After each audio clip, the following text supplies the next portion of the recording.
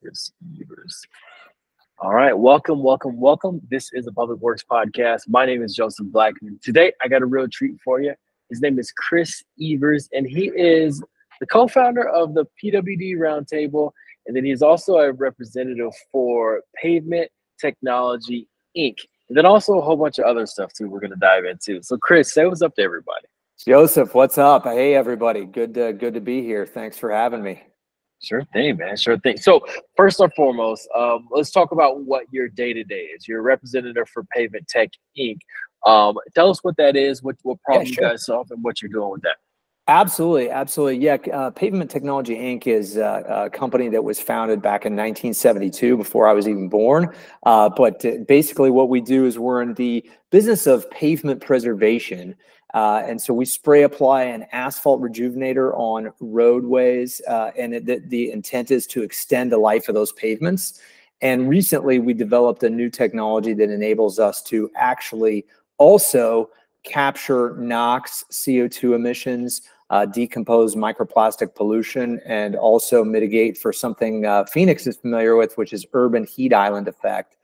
So we actually did a few projects out in the desert a couple summers ago, and growing. Actually have a project coming up in Tempe here in just about a month.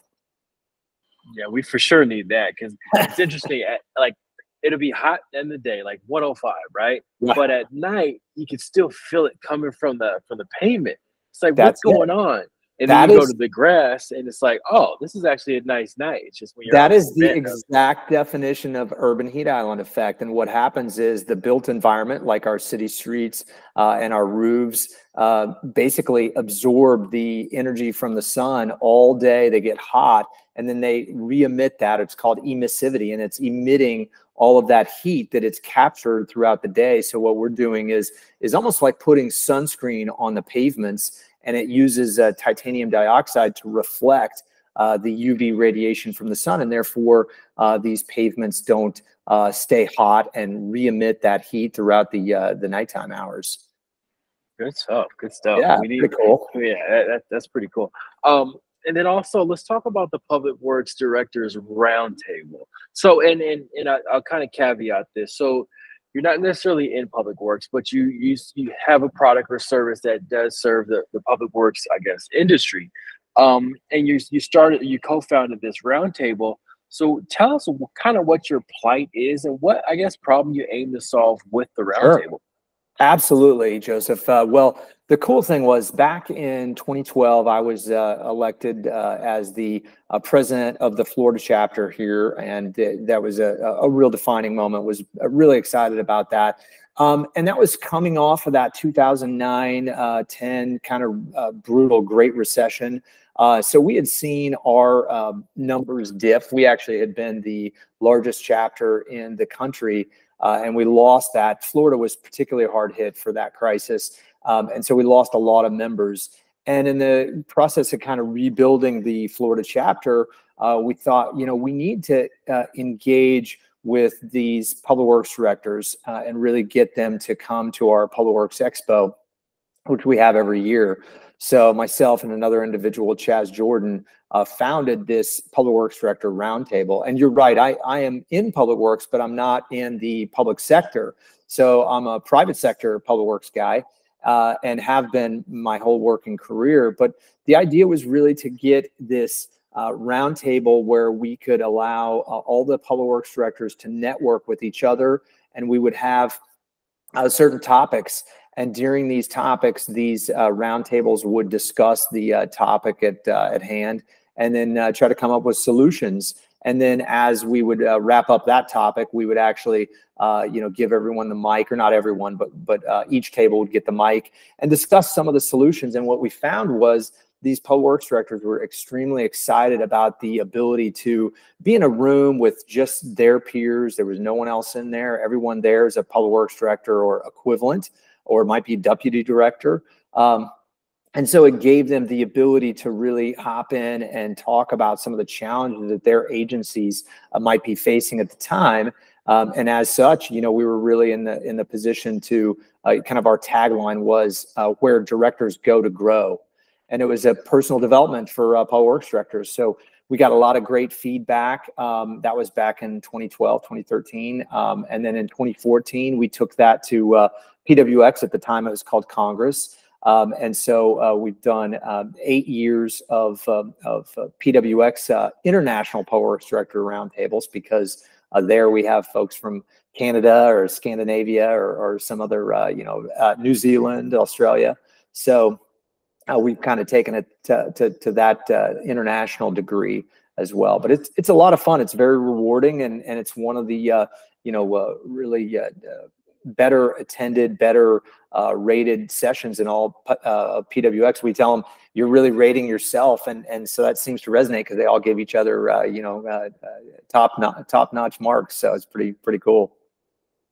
You know, I like that concept, because I mean, I'm a part of APWA down here in Arizona. Yep. And like, monthly meetings are tough, because like, again, I'm a vendor. I'm into public works, but I'm not in the public sector. And it's mostly 90% like vendors, you know. Right. And it's like, okay, where are the public works employees to be able to come and network? And I kind of understand it, because a lot of them don't want to get pitched. They don't want to see the Right. guy that, you know, tried to sell them a month ago and he's trying to follow up and all that. They just kind of, like you said, they want to go somewhere where they can grow.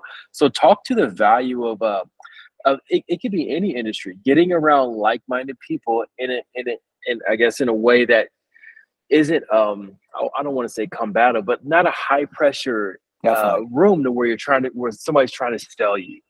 Yeah, that was what we did. Was we really decided, hey, let's make this closed off. There is a sponsor. It's usually one sponsor, and they do kind of a quick pitch early on to say, hey, here's what we're about. But other than that, it's no kind of sales in the roundtable. It's all about personal development for the directors, and that really enabled us to very quickly build a kind of a following amongst the directors. And so we had tracked the metrics. We used to only get maybe 10 or 12 directors that would come to our expo. And in the first year, that grew to about 40, 45 directors. And we've had as many as, close to 100 at one time before. And then at PWX, obviously, you've got a bigger audience. So, it can swell, but it's been very rewarding to see their reaction to it.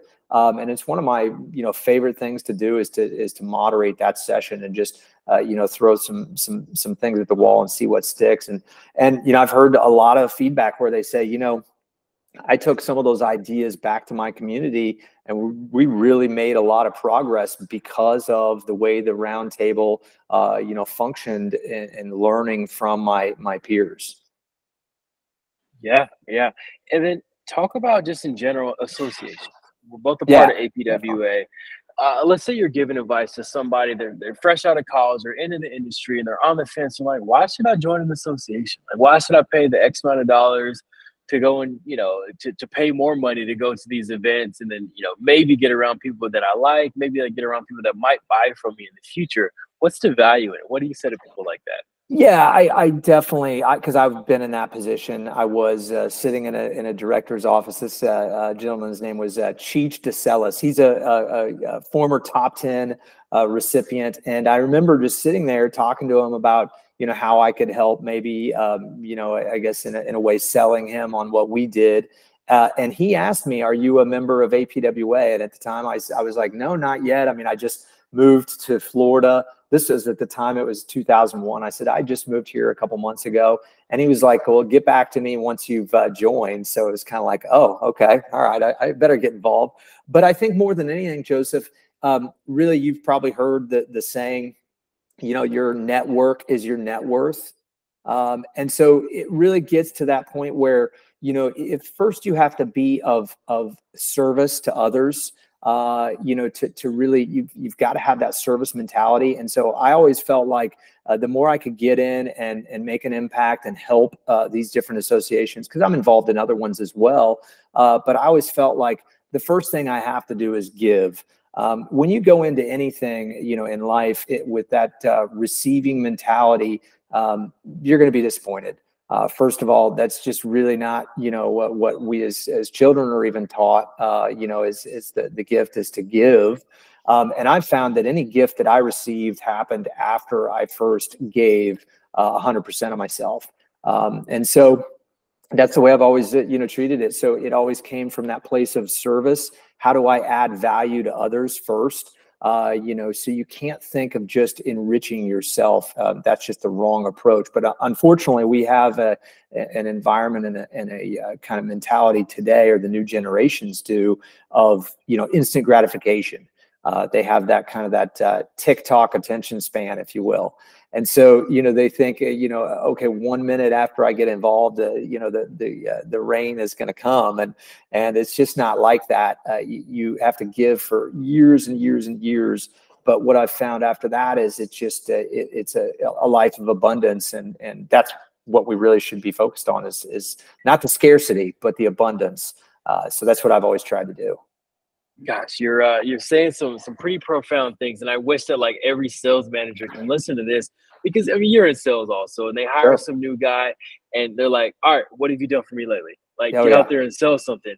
And the problem is that if you haven't, like you said, if you haven't give, if you haven't sowed those seeds into that association or to that customer or to that industry, how can you expect to reap? So it's like the sales manager wants you to go out there and reap, sell.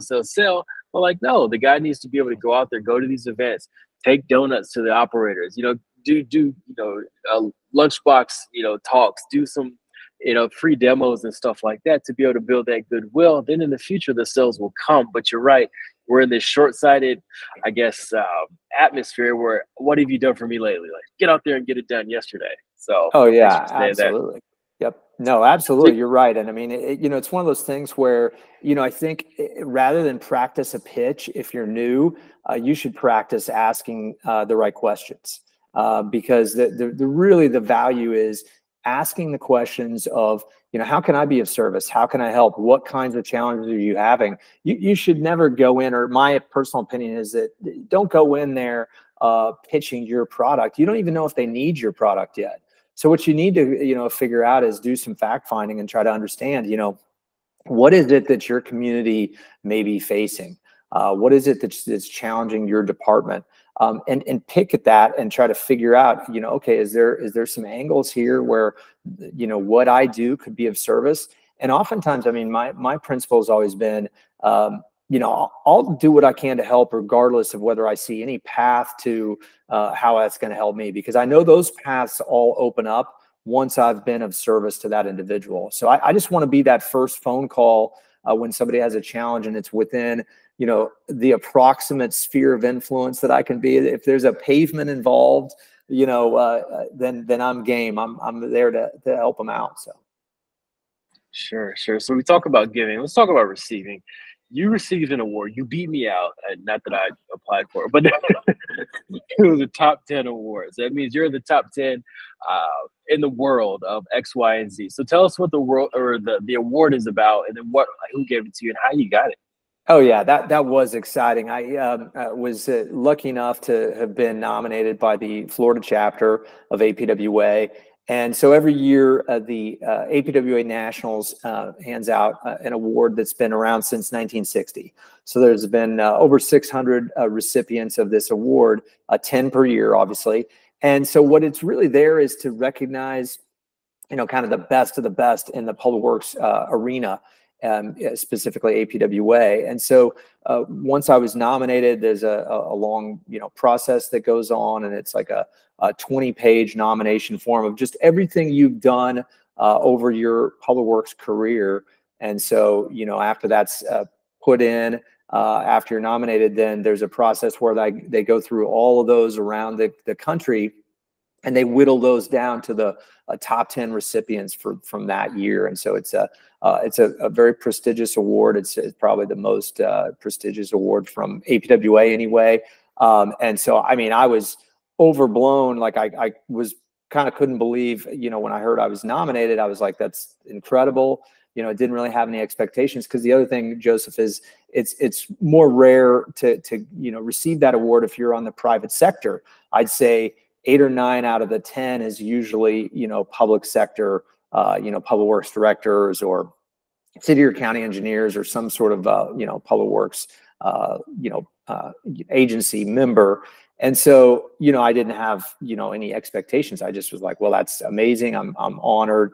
And so to stand up on stage and receive that in San Diego this year was really the culmination of a lot of hard work, and was kind of a defining moment for me, as a big smile on my face, I should say. So it was awesome. Yeah, no, congratulations for that. Let's Thanks. say let's say we're mentoring some youngsters and they ask you, they say, "Hey Chris, like what skill set should I pick up to, be a top 10 awardee recipient, or just to be, I guess, a shaker and mover in our industry, to be somebody that can put together a public works director roundtable, or just to have the clout that you have in this industry? What would that skill set be?" Yeah, I mean, I think what you really want to have is a burning desire to do good. I mean, the one thing that I've found is that I always wanted to stretch the boundaries and be aggressive for good, and really add value. The thing that I wanted to leave people, because they won't remember what you do, they will remember how you made them feel. And so, I always wanted to be there, be present, and try to be of service to them at all times. So I always would volunteer for things. I took on as much or more than I could handle at any one time. And so anything that I could do, to be in that arena and be of service, not only in APWA, but whether that's the Florida Association of County Engineers and Road Superintendents here in Florida, which is associated with NACE, or the Florida Pavement Preservation Council, any of these other, entities. It was a matter of how can I be of service when I'm there present with them. And so for mentoring, I think the biggest thing is try to, obviously hone your craft. You have to stick around long enough to make it, to the top. So, I think today's mentality for, these younger generations is to move around a lot. If you find the right industry, you want to try to stay in that industry. You've probably seen that too. I mean, you can't bounce around, because it takes a lifetime to become well regarded and well known, and your reputation comes a lot from both your efforts, but also your longevity. So I think too often people will tend to bounce here and there and everywhere in pursuit of that perfect world, instead of trying to make the world that they're in perfect. And I think that's what we need to do, is really focus on the sphere of influence that we're in right now, instead of trying to look for the next best thing. Yeah, no, I like that. My mentor told me when I was kind of in a point in life where I didn't have really, I had jobs, but I didn't have like a career. Like I wasn't in an industry. I was just kind of doing the millennial hop and dance. And he said, no, find an industry where you, like a long-term industry with long-term people. Yep. And that's where and I got into public works. I'm like, oh, this is it. Like you and I will talk 10 years from now. You get what I'm saying? Absolutely. I can't wait. I mean, I can wait, but you're right. And that's the thing. That's public works is a family. And so if you find a place that you're lucky enough, and I do think you and I both agree, I think public works is that place. But for, those folks out there still in that search, go for the feeling of family. If you can feel like you're in a family and you see other people around you to where they're engaged and involved, and they're, asking about each other's families, and you can tell there's that familial, kind of feeling around the place, that's where you want to be. You want to be there, and you want to be able to, really grow with that community and help that community grow. And that's where you're going to be best off, best served, in my opinion. Sure. All right, it's story time. Let's do it. I need a story from Chris of when something went wrong under your watch, what you did to fix it, and then give us the lessons you learned from it to apply to your future career. Yes. Well, that's a tough one, because, I think, my saying has always been that a problem is an opportunity in early stage development, right? So you can't get anywhere in life without solving these problems. And so, we always look at it as, okay, what problem can I solve today? And so, for me, I think one of the toughest things has been, how do I, kind of, I guess, multiply myself, if you will, clone myself. So the problem that I look back that we all probably will kind of appreciate is COVID, frankly. You and I are in a relational business. And so if somebody all of a sudden tells you you can't go out and see people, you got to sit in your home and do what we're doing right now, which people didn't used to do, it's a blow. I mean, you know, I know that our company was bracing for just literally like cratering, you know, sales, cratering projects. You know, this is going to be a disaster, preparing for the absolute worst. What are we going to do to keep our employees? And my mentality and my, you know, philosophy was immediately I seized on this as this is a tremendous opportunity. This will revolutionize the way we do business in this kind of fashion, that we'll be doing more of this. There will be advantages to that because I won't have to fly out to Phoenix and spend all that time on a plane to try to, you know, engage with you. Not only that, we'll find efficiencies that we never thought we could find before. We always thought public works is kind of that old school, you know, kind of industry where we did everything over a handshake and in front of each other.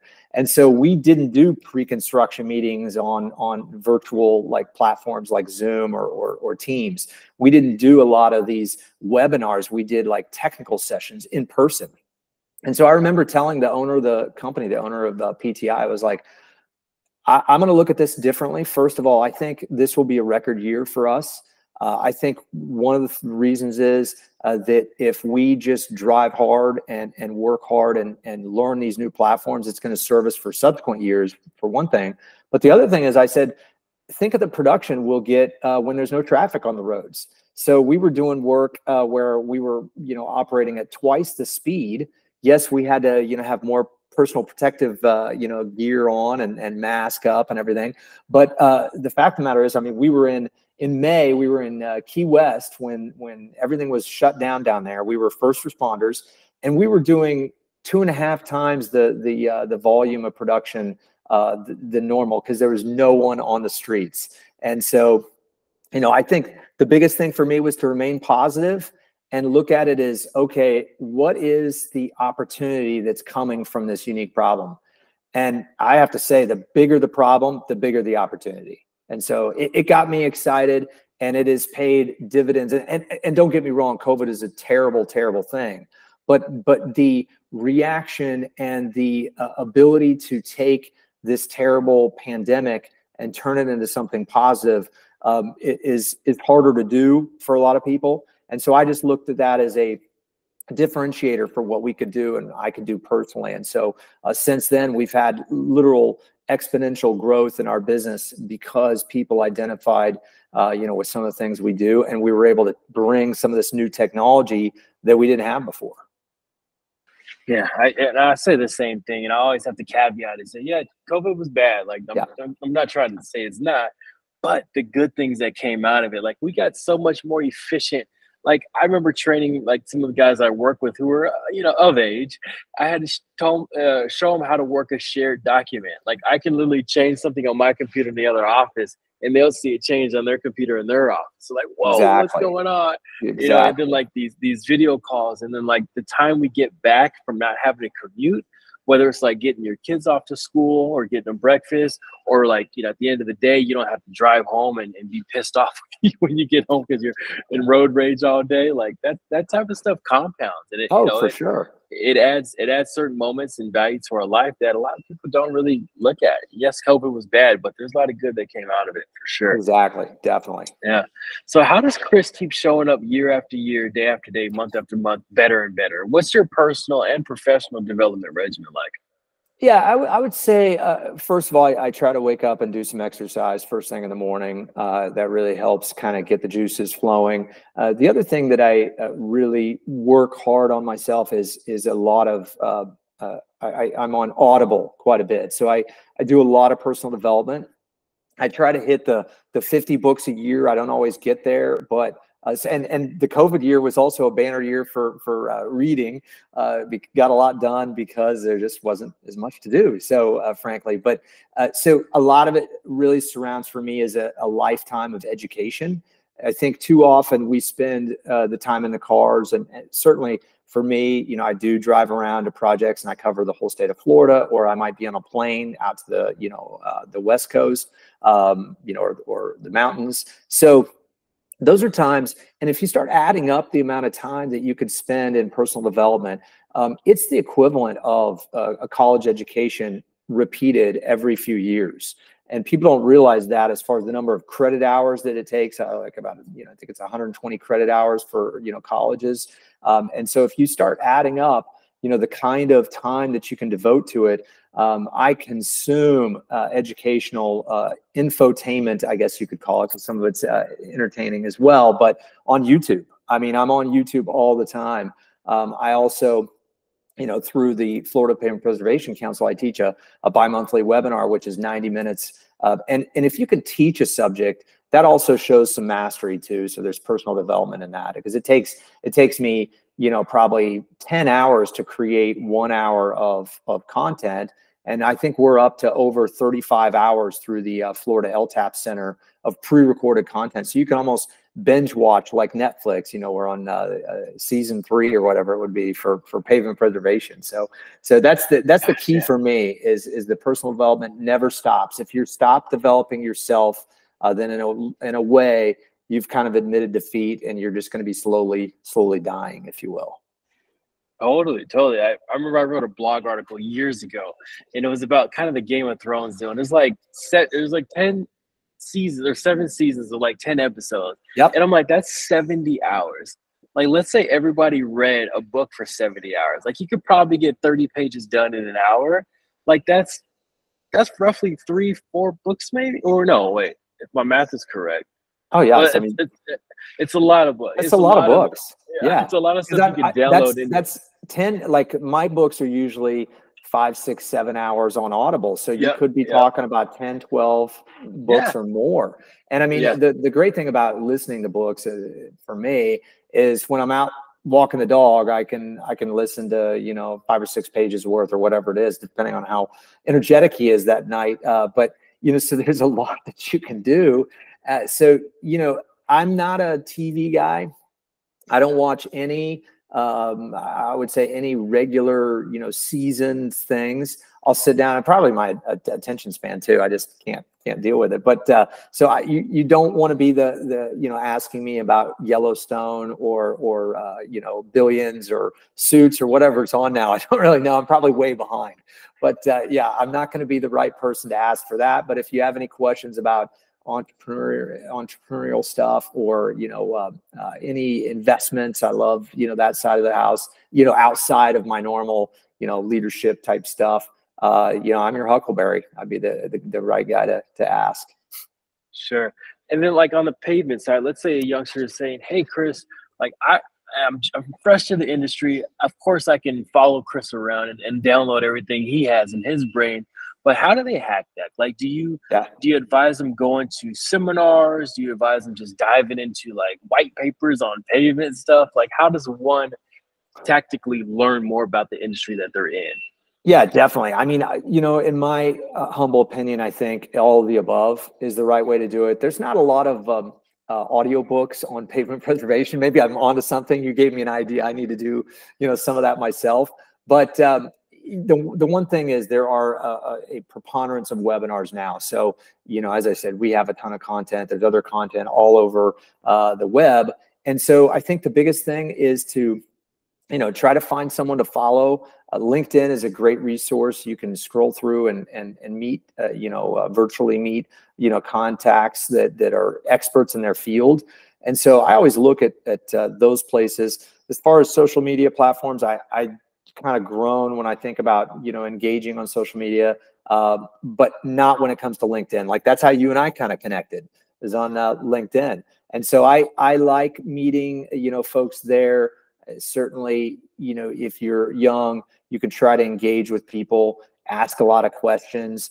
That's the kind of the top advice I would have, is just get in there, go to as many conferences as your employer will let you go to. And I think that is the key, is just getting into the industry. And you can't really do that from, just your desk. You can learn a lot online, but if you can get out, go to these conferences, get around the people that are, kind of the subject matter experts, you're going to be much better off. No, 100%. Whenever I go to it, it's kind of like, oh, I got this conference next week. It's going to be like $900. and then I'm gonna go. I don't know anybody there. I might know some people there, and here's the stuff I want to do. But then you leave the conference, and you're so much more energized. For You're sure. inspired. You're like motivated to go, oh, like I can actually, put my stamp on the world through this industry, or through this problem I'm trying to solve. And it's Definitely. like you don't get that from just being on your computer all day. Trust No, me, and I try it. mean, $900. So imagine if you look at the cost of college these days, it's not that much. I mean, some of these conferences, the one I was at recently in Indianapolis, the National Pavement Preservation Conference, it's only every 4 years. But in essence, the attendees would spend $600, but it was 4 days and they were 8 hours long. So you had, basically you could go to 30 plus hours of learning for $600. So I know there's the cost of travel, but there's no better investment than the investment of time and learning in yourself. So investing in yourself is the #1 thing you should do. And in fact, if you don't have a lot of money, that's what you want to do. You want to invest in getting better, getting all the different life hacks that will help you to kind of achieve those goals. And then the biggest thing for me is just setting big goals. I mean, if you're not failing at the goal most of the time, then your goal is just not big enough. I mean, you should not be, hitting 80% of your targets. If you are, your targets are way too small. And so, it's just hard to grow. Now, once you achieve a target, you do need to go in and make sure that you're adding another bigger target. You can't just turn it into a maintenance. Okay, I hit this, big goal. Now I just want to maintain it. No, you gotta look to hit doubles and triples, from those goals. In my opinion. Gosh, now you're talking like an entrepreneur, man. That's stuff we need to hear. That's it. It is. It's valuable. I mean, too often we set these, small targets, and I hear about people that get excited about, these single-digit, growth. And it's like you need an X behind that to just anytime. If my take on it is, if you just replace the percentage with an X, so instead of 3%, 3X, you need to do that. 10% growth. Yeah. Now take the percentage out and put an X there, and now we're talking. That's because that's what you're gonna get excited about. You're not gonna get excited with single-digit growth. Yeah, and then what the beautiful thing about setting these huge goals is that, like, if you put an X next to 5X, right? Yep. The amount of activity you're doing today will probably get you 5% of increase, but 5X will force your brain to start finding ways to exponentially increase your activity so you can have the result of a 5X return. And like, as humans, we want problems to solve. And that problem that our brain gets forced into to create that 5X return, it's like doing drugs, Absolutely. There's no better drug than not the X that everyone's thinking about, but it's the X, the 10X drug, if you will. It's the factor of multiplying instead of just addition and subtraction. Is you need to get into that, because it's not about the scarcity of things. It's a limitless world, limitless potential. And so I think too often, we hear this, you're thinking too big, or you're a dreamer, or whatever. And it's like, you need to do something that's going to excite you. If not, you're going to have a tough time getting out of bed.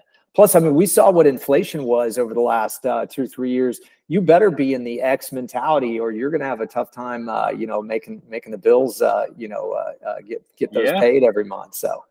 And 100%, like a lot of people, they realized during COVID, when their jobs weren't safe and secure and comfortable, that like they needed a side gig or a side hustle or something to do that like they can create and take it to market and make some money from it, because that job might not be there all the time. So definitely, it likely won't if you're not careful.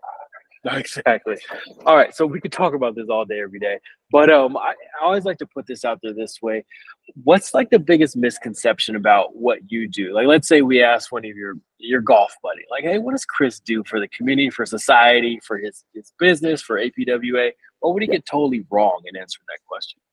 Wow, that's an interesting question. I haven't been asked that question before. The one thing is, you probably won't find a lot of golf buddies, because I suck at golf. The first thing they would say is, they're like, do not invite him to play golf. I do have an APWA golf tournament in 2 days, and so the thing they got wrong was inviting me to be on their golf team first and foremost. They're like, that guy's terrible.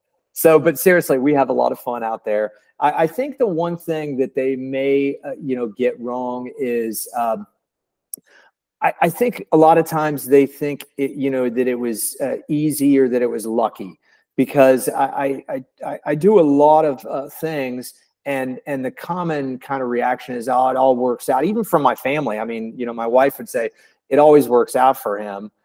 He's lucky, like that. But in all honesty, it's, you make your own luck. And I think what has probably preceded that luck is effort and action. So if you don't have effort or action, you're going to have a tough time getting lucky. If you have the effort and action, then the luck is what follows that, and then the result follows that. So, you really have to be active to be lucky. And so, you don't get lucky from no engagement. And so I think if you ask somebody, they might say, oh, Evers is just, he's got lucky charms. I mean, he's such a lucky guy. Everything works out for that guy. And first, that's definitely not the case. So that's wrong. But when you go full tilt at something and you have huge goals, fail is just an acronym for first attempt in learning, right? And so that failure is where you come up with the strategies to get around that first attempt in learning and get that second attempt to work out. So what probably has happened for colleagues that look at me and say, oh man, he scored on that one, that's amazing, luck that he has, is they didn't maybe see all of the times that I fell flat on my face and just did not make it happen. So I would say that's probably the biggest misconception, what people might think of. Sure. I like that. All right, let's say I'm coming to Vero Beach. That's around where you're at, right? Yes, I am. I'm coming to Vero Beach, and I text you ahead of time. I'm like, hey Chris, where can I go to get the best burger in town? Where are you gonna send me? Okay, well, there'd be two answers to that. If you had enough time for a 3-hour drive, because we were having so much fun today, we would hop in the car and I would actually drive you due west to my old haunt in St. Petersburg, to El Cap.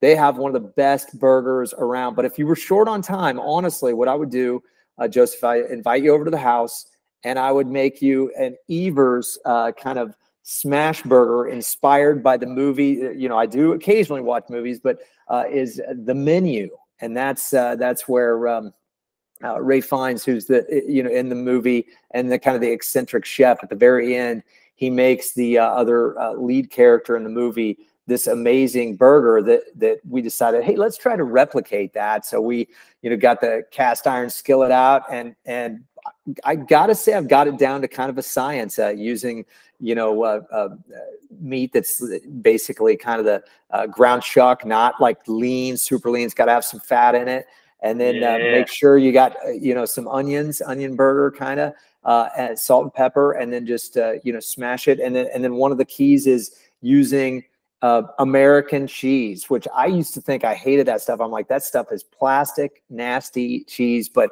in this burger, it's really special. So yeah, I'd have you over, and we'd grab a beverage of your choice, and you could just sit there over a juicy burger and talk public works. Love it, man. Absolutely. The Chris Evers burger. That's it. Absolutely. I always like to leave a space on the show for you to thank mentors that you had along your journey. And then also, I mean, you've been motivational enough, but give a word of motivation to everybody else out there who's, I guess, on the sales path, fighting their battles. They're doing their deal.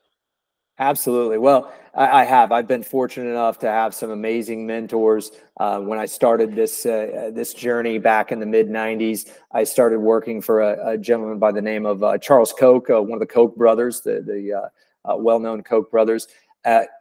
Amazing guy, very misunderstood himself. But I got to interact a little bit with him when he came to visit our plant.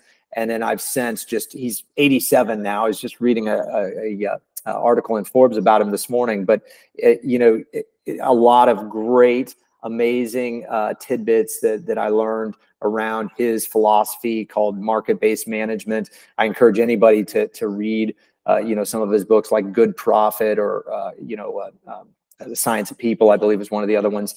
So great guy.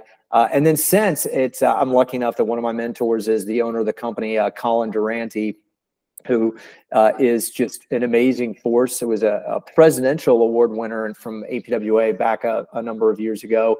And he is just an inspiration in our industry. He's a real pioneer.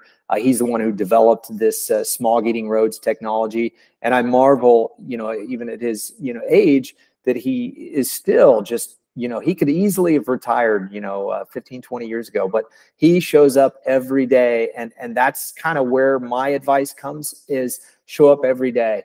I try to be if not the first one, up, because I wouldn't say I get up at 4 or 5 or anything ridiculous, but I definitely am the person that's going to stick around the longest and be in in a situation to put myself in a place to, whether that be interact with somebody new, make new friends, interact with old ones, and just be there. So it's kind of one of those adages, it must be present to win. So even at these conferences, even at, the number of years I've been doing this, 27 years, I'm stay up too late.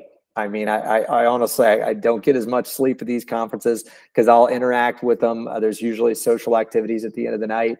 And I'll be there to the bitter end, talking and laughing and carrying on and such. So even with the younger folks, try to keep up with them. So that's it. I think it's just the important thing is that you stay, humble and true to yourself and keep a high ethical standard, and then get out there and do as much as you possibly can.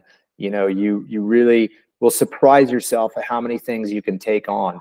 I'm kind of a yes man in that I will say yes until I absolutely have to say no, as far as taking on other activities and other things to do. So love it. Well, Chris, thank you for hopping on the podcast. Absolutely. All the listeners out there, make sure you share this with somebody who you think needs to hear it. Any final words before we get out of here? No, I think the biggest thing is that we're in an amazing industry. Public Works is first to respond and last to leave. And so I just salute all of the folks out there in this industry. If you're not in this industry and you're listening, you really ought to take a look at it. But we have just the most amazing professionals, from the field personnel who are out there getting it done on the crews. They're putting themselves at risk. I think one of the things that we have to do is tip our hats. Those guys and gals out there put themselves in harm's way, and oftentimes are the recipients of some pretty terrible accidents potentially, because they are right there in harm's way. So obviously we tip our hats to the police and fire, but Public Works deserves to be in that first responder category and conversation. And so, the biggest thing for me is just always, how can we help them, and how can we, do right by the industry and make sure that the general public appreciates everything that goes on in the Public Works arena. Sure. Good stuff. All right, Chris. Well, once again, thanks for hopping on. Absolutely. Thanks, Joseph. This has been the Public Works Podcast. Thanks, everybody, for tuning in. Absolutely.